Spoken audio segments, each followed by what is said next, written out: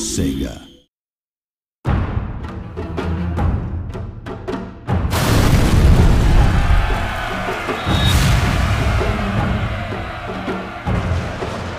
The Fall of the Samurai features the most advanced weaponry ever seen in a Total War game.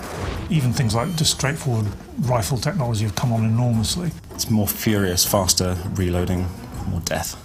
Over 50 new land and sea units change the rules of engagement, giving battles an entirely different feel. Some of the most interesting ones on land are obviously the Gatling gun, but we've also got a lot of new line infantry units and riflemen. And on sea, got lots of ironclad ships and the torpedo boat, which is perhaps a favourite of mine. Launch torpedoes!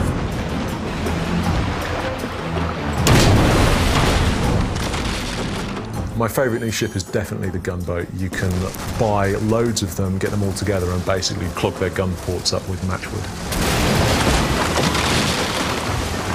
It's a fantastic divisionary tactic.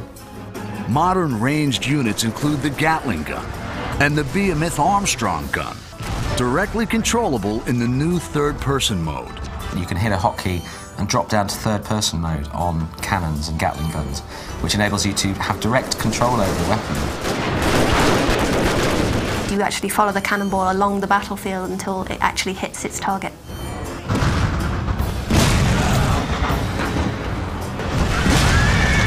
The downside, obviously, is that it means that you're not really paying attention to the rest of the battlefield, so it can be quite dangerously distracting. Mighty steam-powered ironclad warships armed with torpedoes make naval battles much more destructive.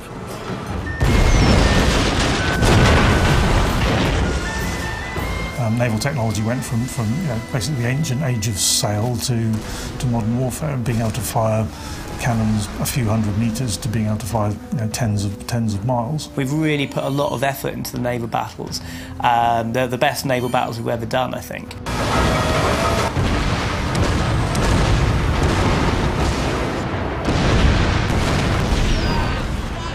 To see torpedoes coming towards you and not knowing what to do, and it puts you in a state of panic. I've had several times where I've been playing where I've just kind of frozen. I'm not knowing what to do. Do I try and put it astern? Do I try and steer around it? And that's a totally new part of gameplay, and I think those are really cool. So the new units, they're not just new stats or new models, they are kind of creating totally new elements to the battles.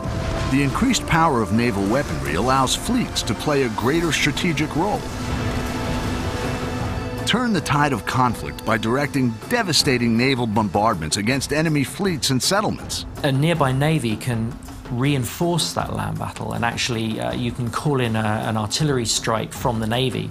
So you can select your general and you can pick a location on the map, and you'll basically just see a huge artillery bombardment raining down fire onto the enemy. And you have to time those right because they're not immediate, so you have to kind of try and predict where you should be calling it.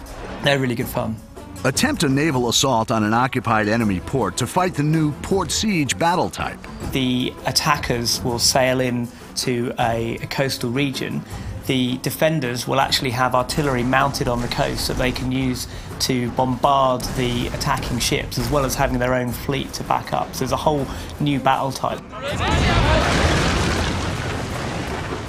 Upgrade your castles with deadly matchlock or Gatling gun towers to give a new dimension to sieges on land.